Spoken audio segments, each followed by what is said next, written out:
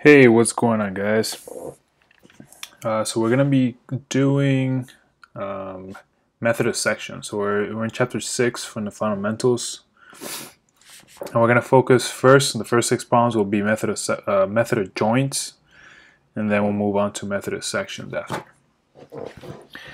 And I'm assuming you guys will prefer to do method of sections once you learn how to do that.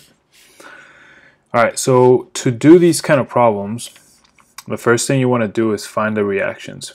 Most of the time, like 90% of the time, you always want to find the reactions first. So at A, you know you have reaction force from the roller. Let's call it AY. And then at C, we have CY and CX.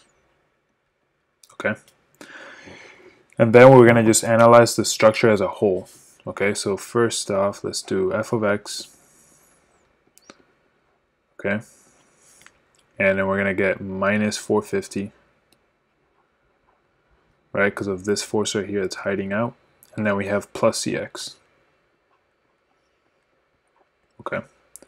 And this gives us cx is 450 pounds. Okay, so we have one of the reaction components. Then we will do forces in the y direction.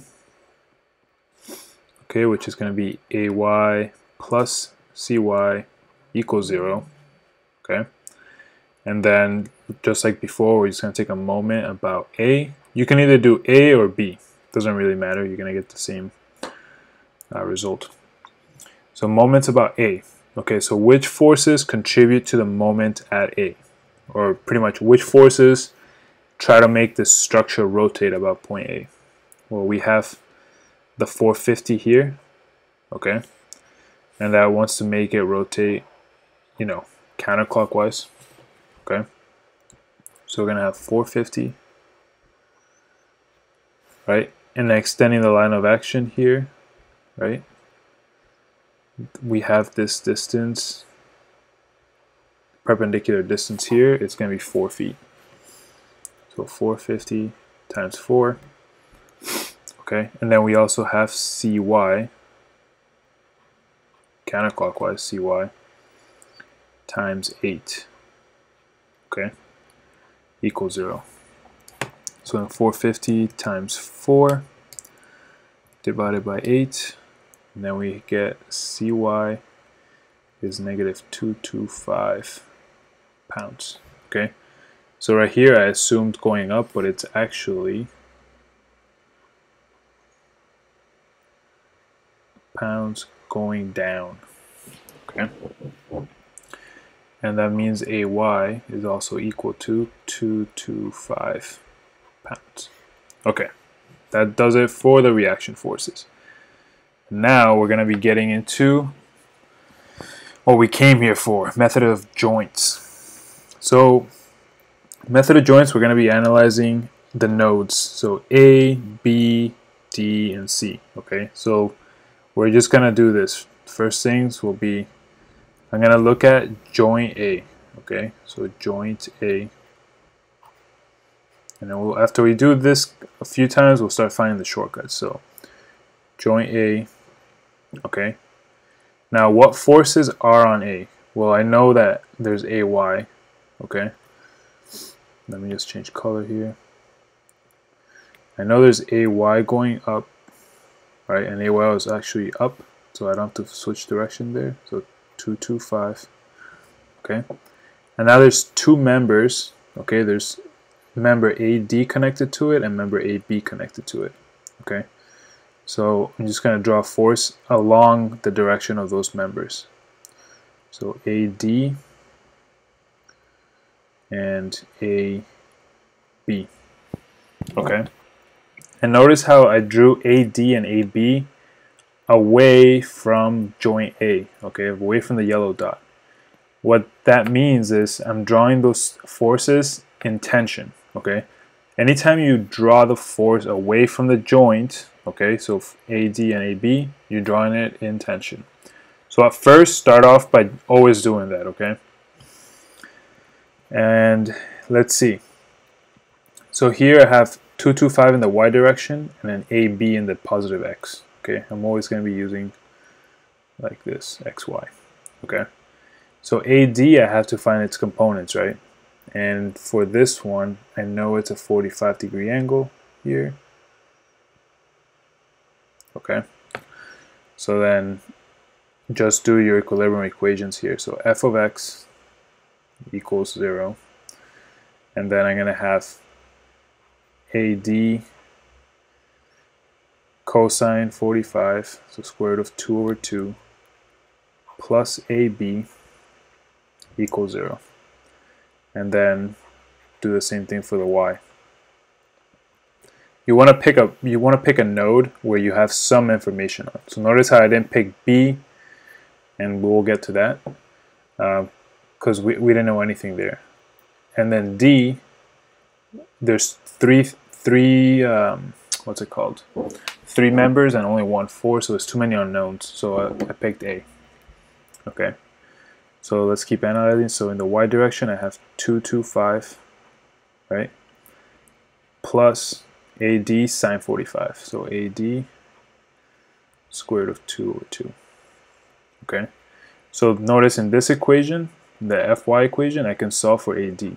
AD is equal to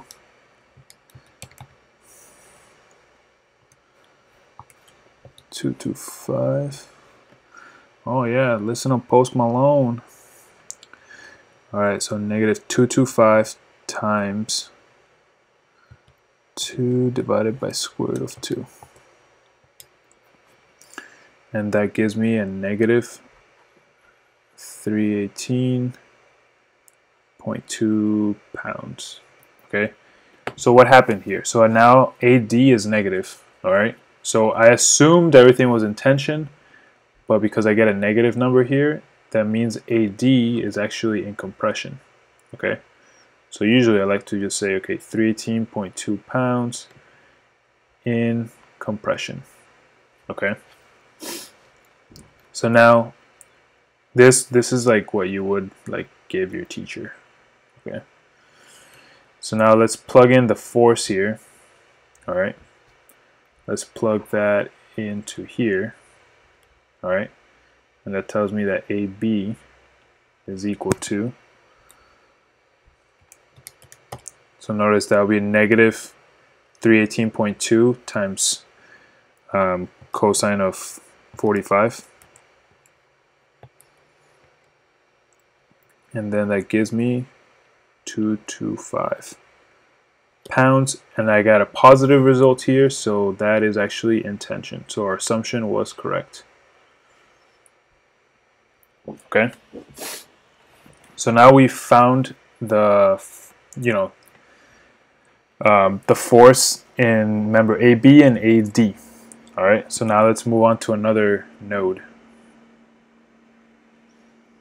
Okay, let's go to node B. B is a little interesting because here we have a 0 force member. So here's B, so joint B, and you can identify these very quickly. So here I have BD. Now look how I'm going to draw AB. So AB was actually in tension, so I'm going to draw AB going away from the node. Okay, and then I'm going to draw BC away from the node as well, in tension. Okay, so what happens here when you sum the forces in the Y? Right? So what happens is that BD, there's nothing else counteracting it, so BD is equal to 0. Right? So that's a 0 force member. Alright? And then we sum the forces in the X, right? Equals 0. I have minus 225 plus BC, and then BC is 225 pounds. And that's actually in tension because it's positive. Okay, so let's go back to our drawing here, or our picture. Alright, so we got this one, we got this one, we got this one, and we have this one. All right. So should we look at D? Let's just look at C. Okay. So joint C. All right. So again, let's draw all the forces acting on C. So let's start. CY is 225 pointing downwards. We found that out in the beginning. So I have 225. I'm just going to draw the reaction forces first. Then I have CX going this way. Pounds. All right. I have BC going this way. Right. And I'm drawing it in tension because I found just in the previous step right here that, you know, BC is in tension, 225. 225. And last but not least, I have force DC, and I know the angle is 45. Okay. So too many. If I do it in the X, you know, I have 3 components. So I'm just gonna say forces in the Y equals 0. All right. And I'm gonna have minus 225 over here. Okay. Plus the Y component of DC, which is going to be DC sine 45 equals 0. And then DC, I'm going to get back a positive answer. 225 divided by sine 45. And so that's positive 318.2 pounds. And because it's positive, I'm going to say that it is in tension. And there you have it. So now we've uncovered all the forces in each member. Okay. So as you can see, the bigger this truss is, the more of these things we have to do, and the longer the problem's going to get. Okay. So thanks for sticking with me. If you have comments or questions, concerns, just drop them down below. I hope to see you in the next video. See you guys later.